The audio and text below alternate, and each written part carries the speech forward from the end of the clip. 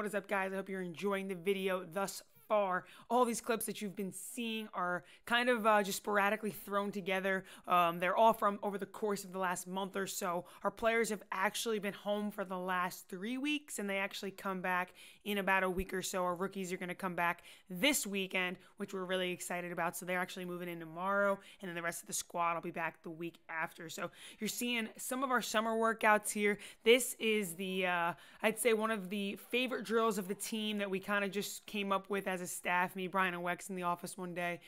Just thinking of, what kind of new competitive drill can we put into practice just to switch things up a little bit, still get the one-on-one element, but then also to get a one-on-one to a 2-on-2, 3-on-3, and then you win with a 4-on-4. So essentially you win the drill by scoring. So you're going to see here we're already at the 2-on-2 point. So that means that somebody scored already in the 1-on-1. So now we're on a 2-on-2. If they get a bucket here, the drill would go to 3-on-3. If they scored 3-on-3, yep, she just scored. So now watch, everyone's going to run on. A little bit of chaos. You got to match up. You got to talk. The ball can be checked as fast as you can. If you're sleeping, if the defense isn't paying attention, you're going to give the offense a wide open layup and then an advantage. So obviously here we go. This is 3-on-3. If they were to score, oh, she turned it over. Turnover changes possession. Now they flip. Offense, defense flips, and now it starts back at the 1-on-1 with a team that was on defense, now on offense. So again, if they had scored there, though, it would have went to 4-on-4. And then if they had scored in the 4-on-4, game would have been over. So once a team scores 4-on-4, end of game. Possession changes on a turnover or 3 stops. So again, that's what I was talking about. Nobody came out to guard me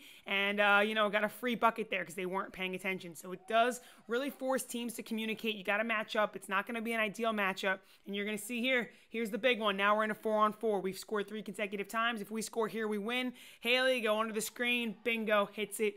Game winner. So again, if they would have stopped us in the 4-on-4, right? 1 stop in the 4-on-4, then we would have been 1 stop. If they stopped us again, that would have been 2 stops. If they got a rebound again, it would have been 3 stops, and then it would have flipped, and then they would have had to go back to the 1-on-1. So again, you got to either get to the 4-on-4 and score.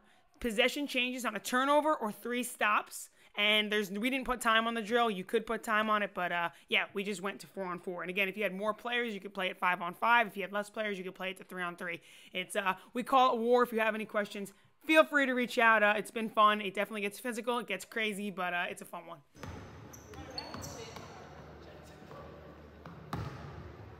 Still can't get over how good this locker room looks. So good.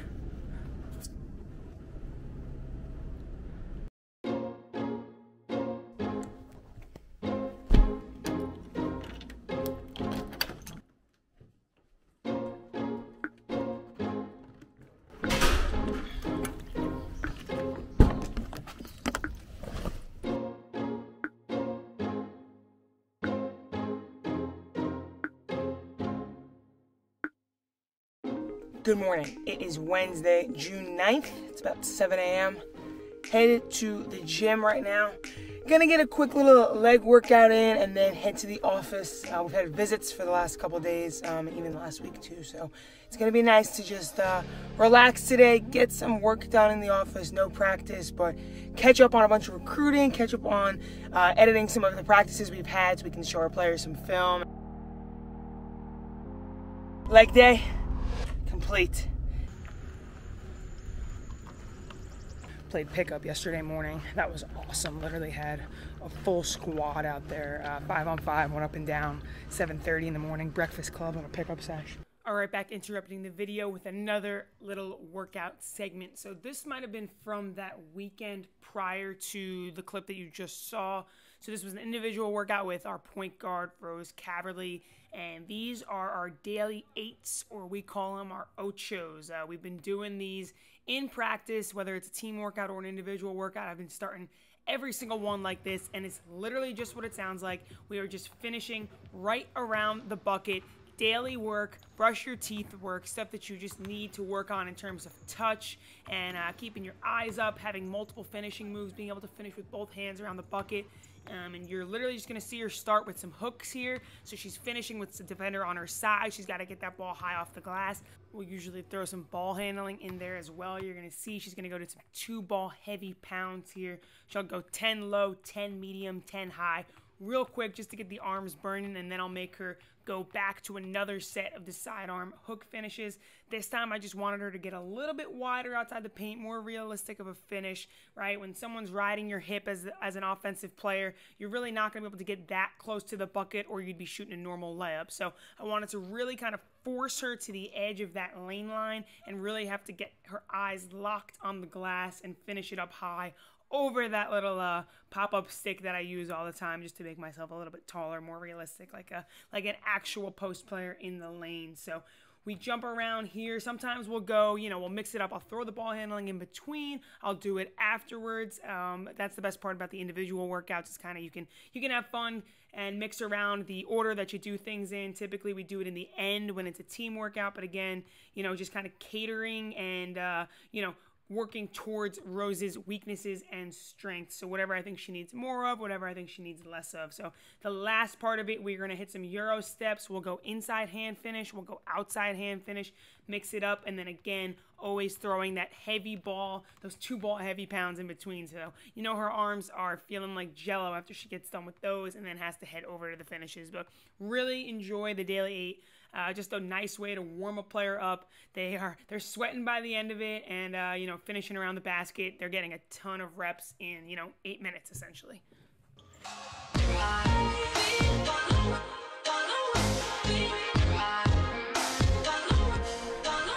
All right, vlog.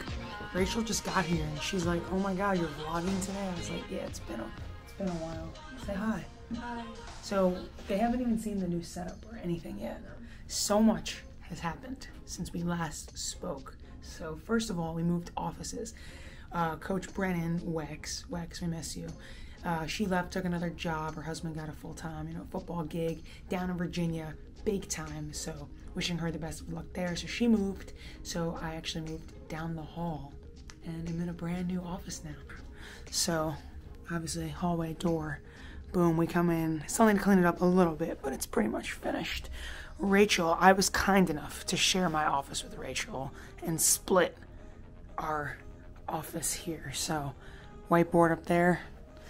And then I also went all in and bought a Big Joe chair, which is coming clutch in these first couple weeks. I'm not gonna lie.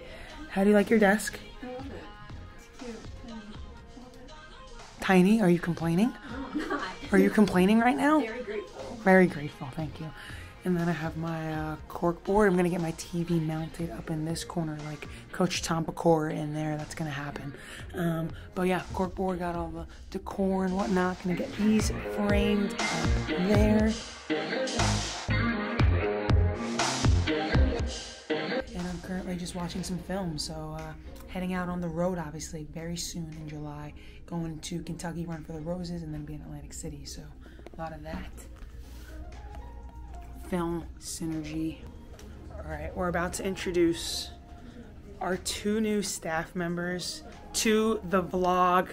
Jazz is gonna be overwhelmed right now, probably. Jazz, did you know that I had a YouTube channel? Did you found out from Rachel. When did you tell her? Last week. Jasmine Fogle, everybody. Jazz, give a little intro, your background, a little bio, quick one. Look at her behind this desk. First of all, let's just take a minute. Let's take a minute. This looks better than when me and Rachel were in here for a year. She's been here for a week. She's got the signs. She's gonna get everything up. You're gonna get a little TV, right? Yeah, little TV mounted. But Jazz is getting shit done behind this desk. I'm trying. But sorry, Jazz, introduce yourself. Yeah, okay, so of course I'm Jasmine Fogle.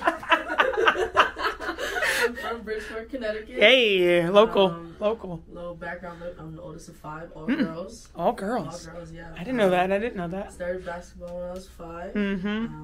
Got a, played throughout high school. Got a full scholarship at Franklin Pierce University. Franklin Pierce. Yep, suffered some injuries my senior year, then transferred to Post. Okay. Where I, made some history there. Nice. You can look it up if you want. We're going to talk about that. After my injury, my first game at Post, I had 38 and 16. 38? 38 and 16. Oh shit. Okay, we're gonna go find that thing. We're gonna go find that one. But Wow, this is awesome. She has a lot to say right now. Usually when I bring the camera, people are like, "Don't film me." I'm used to this. I got my degree in mass communications, media production. That's why I'm excited to learn from Jazz. Yep. After Post, I found out I tore my ACL, so I figured it was time for me to pass my game and knowledge over to the next generation. So I did 2 years at Iona College. I was a grad assistant there. I remember Jazz at Iona. I remember her. And Jen, she definitely kicked her butt. I got some buckets on her. Definitely did. But, after I finished up there, I decided that I wanted to go the route of high school, help the younger generation there. I had a great year at Putnam, met some lovely, amazing girls that I still have in contact with now, and I'm excited to be here. Here she is. Now she's got the Quinnipiac shirt on. Let's go. You. Yeah, we couldn't be more excited to obviously have Jazz and Kate, who you'll meet soon. We'll see if her intro is that good. I don't know. Kate, you got a lot to live up to right now, but excited to have them. We were very short-staffed last year. Crazy year, so excited for what we can do moving forward. Incoming camera. 3, 2, 1. Kate, welcome to the vlog. B-dubs. We've never been showing your office. Brian complains he's never on camera, so you're looking good today, so I figured. Thank you so much, Johnny. Oh, new person, and this guy who's been here. What are we working on right now? Getting flights booked. I'm tweeting. You're tweeting. Kate's official. Kate is official on the Twitter now. Kate, are you excited to be here or what? I'm so excited. Give a little background. What's the connection here? Let the community know the real connection here.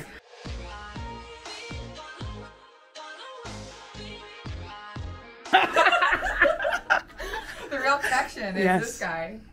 Most talkative recruit I think he's ever had in his life on a visit. Without a doubt. Fair. Yep. Brought it in for a big hug right away. Okay. Dad loved him. All right. It's, Nice. Knew it was a thing right there. College days, right?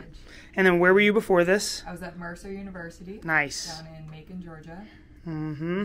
Living in the South. Now welcome back to the Northeast. Nice. From originally From New Jersey, New Providence. Yes, we are excited to have Kate and Jazz and obviously Ryan here. Right.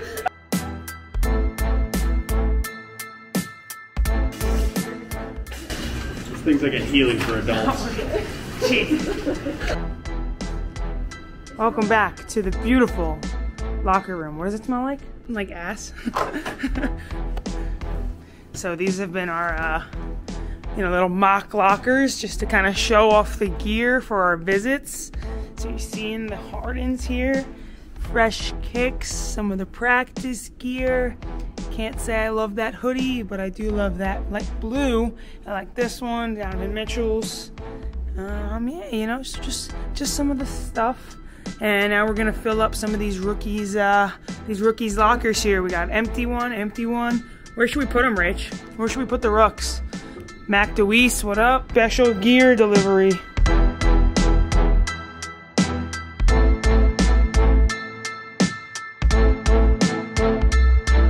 I'm using Evernote to keep all of my notes clean, but when it comes to recruiting, I've been using Notability on the iPad. So that one looks, oh my God, my notifications. So that one looks like this, so I can draw everything up, And a midday can opening of 3 Ds. Are energy drinks bad for you? Yes, they're a drug. Caffeine is a drug. They're really good. They're really bad for you. What is up, guys? Sunday morning, just got back from the gym a little while ago, showered, freshened up, and now cutting some film, watching some film of WNBA games last night. Arike Ogunbowale put on a show against the Mystics. Tina Charles has just been on fire, but nobody else really could help her out from the Mystics last night. So Dallas is super athletic. Their entire team, not even just their guards, their entire team is super athletic. Probably the most athletic team in the league, honestly.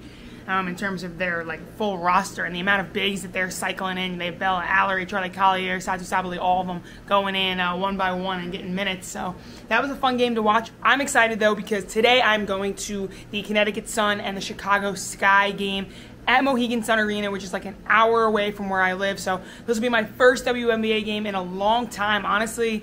I went to one maybe 2 summers ago, but obviously last summer with COVID, no fans. So it's been a while since I've been to a game, and for all the film that I watch on my computer and on TV, I think I just, I need to get to a game in person. So currently actually looking at some flex option. So I saw a tweet the other day, somebody tweeted it about the NBA and how like the flex offense is dead or whatever, and it's just funny because that's just how different the games are, I guess, even though they're not really different. Because the WNBA, I've clipped a flex type action, not necessarily, you know, the cross screen down like in that perfect order, but like some sort of action that starts with that flex screen, that cross screen, and ends in a down screen, right? I've clipped that from almost every single team in the WNBA just this season. So it's funny to say that it's dead in the NBA, but I'm seeing it almost every single game, some sort of action, whether they use the cross screen or they're coming up off a little pin down instead. Some sort of flex action is still very much alive in the WNBA. Here comes the flex. There's the cross screen. Here comes the Seattle Storm. Here she goes, Sue Bird, setting the flex screen for Stewart. Right off of it, jumper. So the bigs and the bigs run the WNBA, so maybe that's the difference. In the NBA, it's a guards game. You know, you can't win without good guards. In the WNBA, the bigs are controlling it. We were looking at the front runners for the MVP this season. I think 4 out of 5 were post players. So that's why maybe the flex is still so valuable, because those mismatches really do matter in the W. We're at Mohegan, pulled up for the game. The last time I was here was senior week. Senior year of college celebration for the end of it. But yeah, we're here. Game day. Blake and Rachel.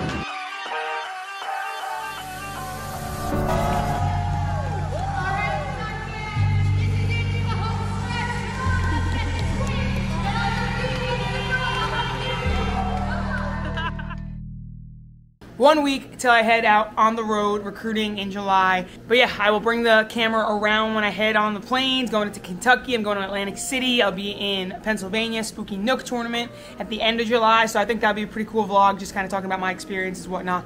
On the road, I will not be bringing the camera into the gyms or anything. I'm not going to be the young coach who's never done this before in her life, kind of walking around with a camera and whatnot. So that I'm going to refrain from doing. Yeah, the behind-the-scenes stuff we'll definitely document for sure, because again, that's going to be something cool and just meaningful to me, I think, down the line. So yeah. All right, to end the video right now, we just got all the gear back in that you saw from the beginning of the video, which was weeks ago, almost felt like months ago. We got Jazz here too, so it's Christmas right now. This is one of the new designs. We got the drop shoulder, so this is mine for recruiting. That's the fit that I like to go with. We just got in the hoodie, so this is nice dry fit, you know, it can work out, sweat wicking material.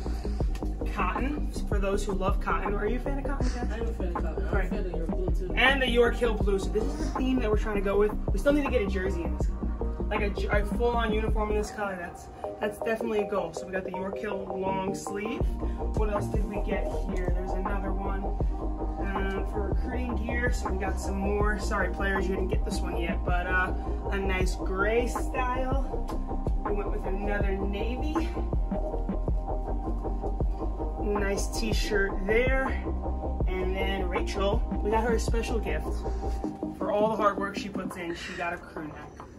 So, gear's looking pretty good, slowly coming in. We're making progress. So excited to get out on the road. Jazz is moving in our freshman this weekend with Coach, so that'll be exciting. And yeah, that's going to wrap up the video. So, if you enjoyed it, be sure to hit the like button, subscribe to the channel, and we'll see you in the next one.